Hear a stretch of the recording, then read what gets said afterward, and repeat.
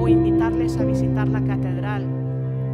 In a modern world that tends towards both homogenizing. The voices of women are being heard in this assembly of the Synod, and I think that is a paradigm shift for us in the rest of the Church to make sure that their voices are heard.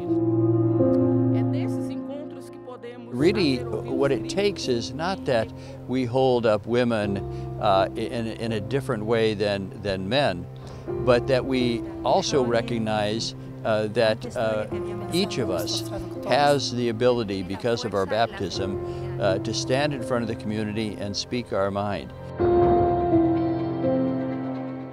My hope is that what we're doing here can be replicated when we go home.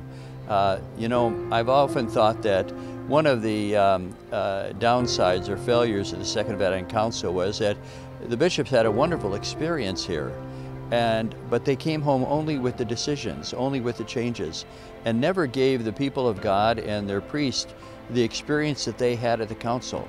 I think we can't miss that opportunity now.